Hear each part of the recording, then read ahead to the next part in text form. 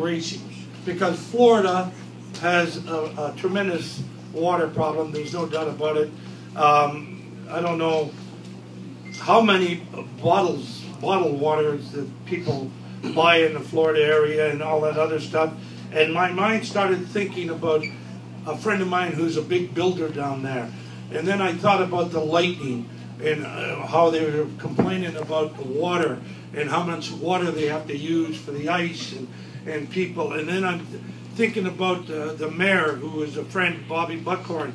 I talked to him and he goes, "What is this thing?" I said, "When I come back from Vancouver, I'll explain it to everybody, because I wanted to see it. I wanted to see it and actually taste the water, and I'm blown away by it, to tell you the truth." This for me is something that I'm hoping that will catch on big time all over the place. The other day I was watching the news and they said that the United States gave $7 billion to Kenya to drill for water. And I thought, man, with $7 billion, they could put enough of these machines that they can have the whole Africa with water. And I thought, well, how the hell do we get to these people? How do we do that? And that's something that May and I have been talking about, along with Phil and Dallas, and how to get it out there and promote it, and so that people have the realization. I think once you see it, once you taste the water, you know, it's great. And so for me, it is a no-brainer. It's a funny thing, I was at a wedding in Sault Ste. Marie, I guess just a week, not even 5 days ago, and my brother was there, and I told him I was going to Vancouver, and he said, "What for?" I said, "I'm going out there to look at this machine that gets water from air." And he looked at me. He says, "I think you're losing it, brother." I said, "No, Tony, I'm telling you, it actually works." He said, "How?" I said, "I don't exactly know how yet, but I'm going to find out, and I'm going to figure it out." And I am so impressed with it that, without a doubt, I told May I want one in my house, because when anybody that comes over, I want them to have that and taste it. And I asked my wife today, I called her just before I came here, I said, "How much a month do we spend on bottled water?" She says, "About 75, 80 bucks a month." I said, "You're kidding me." She said, "No." I'm thinking, this would be like $10 or $20 a month, you know? And those are the type of things that people are going to have to find out, and we will get it out there. I am absolutely thrilled by being in Vancouver again for something that's good. I've had some tough times in Vancouver.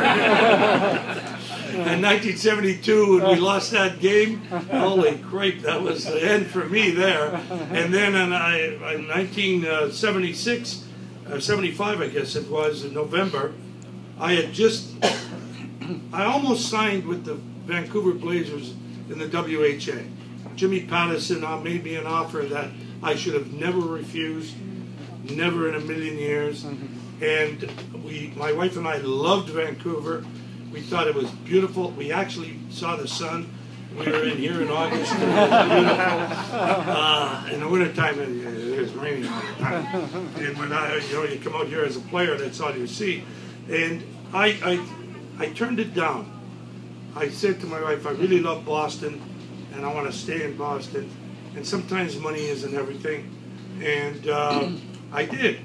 12 games into the season, we were out here in Vancouver. It was 2 days before we had to play. Went to High Steakhouse. Okay, I always went there and had a couple bottles of wine and a couple of steaks or whatever. And Jimmy Pattison was there. And he came over to the table and he says, "You should have signed with me." I said, "Why?" He says, "I hear you're getting traded." I said, "Hell no, dude. Are you kidding me?" 12 games, I had 12 goals and 12 assists. I figured, what the hell, are going to trade me? No chance.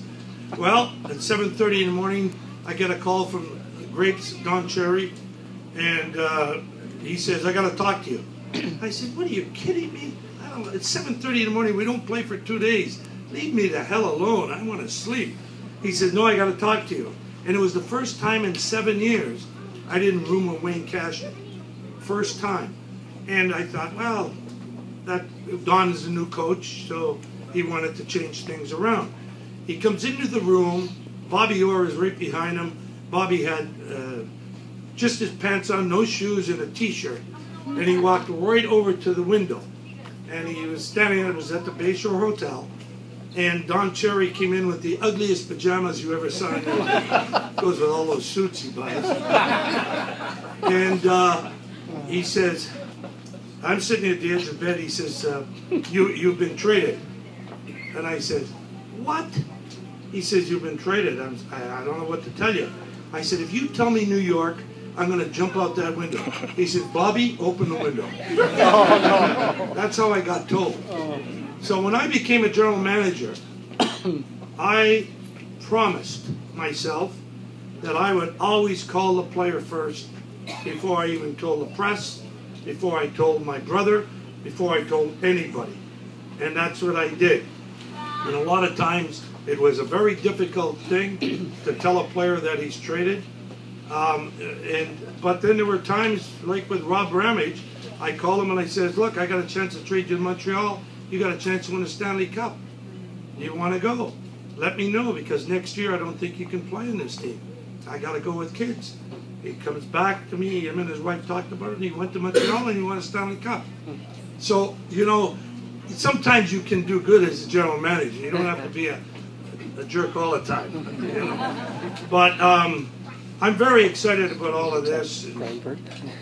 I'm going to be coming out to Vancouver a little bit more now, and because this water and the splash water, her and I were having a little disagreement about the bottles, but that's another story. If you don't mind, people have been asking me questions. If anybody wants to ask me a question about hockey, about the water, I know it's hotter than hell in here. Yeah. And this is insane. It's the rain. If we turn on the machine now, we get more water than we know what to do with. And if anybody wants to ask a question, I'm one of these guys. I say what I think when I think it. And you know what? When you get older, you really don't care anymore. Everybody agree with that, right? Absolutely. So if there aren't any, we'll let you go and have some water or some wine, whatever you want to do. Thank you very much for coming. This is really, really great. Thank you.